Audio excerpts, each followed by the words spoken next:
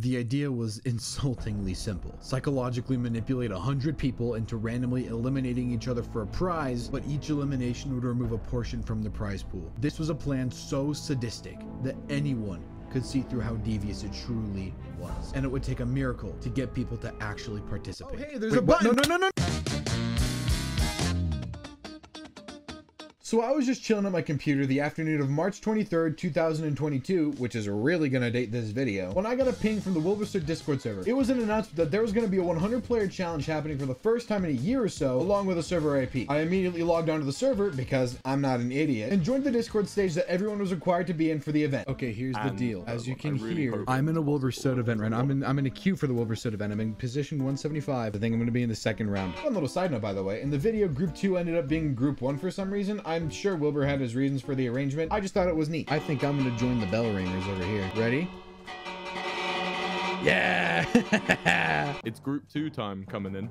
Okay, everybody, we're going in. And then I was in. There he is, the man, the myth, the legend, the one who will kill us all.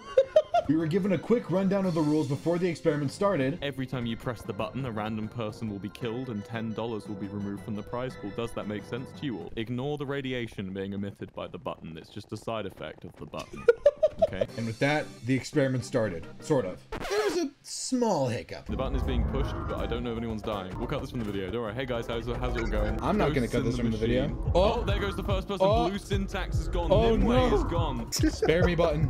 Spare me. Although the beckoning call of the button was tempting, I dared not let it pull me. Everyone better be saying Ripcord snort. I'm sorry. A little while after we started, we were given signs to communicate, after which I wasted no time writing some very, very useful things. Very curious. This is distracting Group 2 at least, so they're not pressing the button anymore. Oh, that's what you think, Wilbur. That's what you think.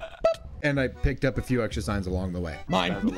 That's a lot of Wait, how have I lasted this long? How much? In all the excitement, I forgot one small but very important piece of information. The button killed a random person every time it was pressed, and I was about to become its next victim. No!